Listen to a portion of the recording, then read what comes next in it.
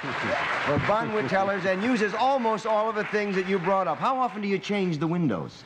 Well, we change the windows once a week. We have 28 windows in New York that we change once a week. And what about indoors? Do you change anything indoors, too? Indoors, each floor has a day that it gets trimmed, yes. Well, you know, your windows in Bonwit tellers are not only extraordinary, but they're one of the things that makes Fifth Avenue so glamorous. Now, you've done some decorations for the White House also, I understand. Yes, when Jackie Onassis was down there, I worked on some of the parties and did the Christmas decorations in the White House the years that LBJ was there, and also the altar for Linda Bird's wedding. What would you say are the qualifications for your job? What does a man have to do that? Well, it's very important to be able to use your hands and to have a sense of what looks well, a sense of taste, and dexterity, I would say. Well, apparently you have that in a very high degree because you've been named the Display Man of the Year by the International Display Organization. And that's quite an extraordinary achievement, I think.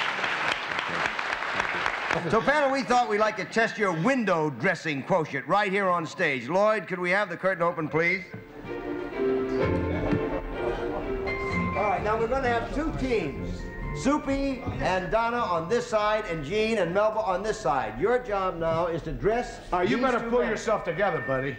You dress these two mannequins, and whoever gets it done the first and the bestest wins the prize. And neatness counts. Are you ready? Listen, why can't I have hands on it? You can please? put the hands on when you get all finished, because it'll make it easier for you. Oh, I see. Let them start with the undershirt. Ready, set, go. Oh, you know how to put on a shirt. I don't wear undershirt. This man doesn't like it. You better put the arms up if you want to put an undershirt on, ladies. Not me. That's fine. Not a shirt. We're going to get butter in a minute. His arms don't do it. Oh, there one. Oh, his arms have to go up, gee.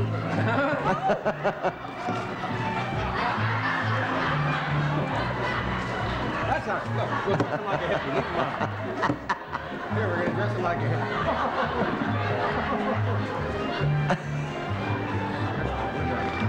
Just throw it around there. We don't have his hands on. Oh, put his hands in his pocket. We're finished. Melba's team is finished. They're going to a masquerade party. How does that look? Yes.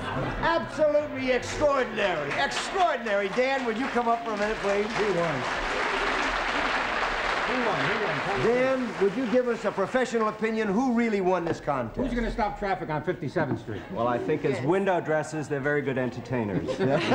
So who wins? I do. We do. Their Imagination, neatness. This wins for imagination, this wins for neatness. Nobody gets a prize. Thank you very much for being with us, Dan. We'll be back with What's My Line in just a minute.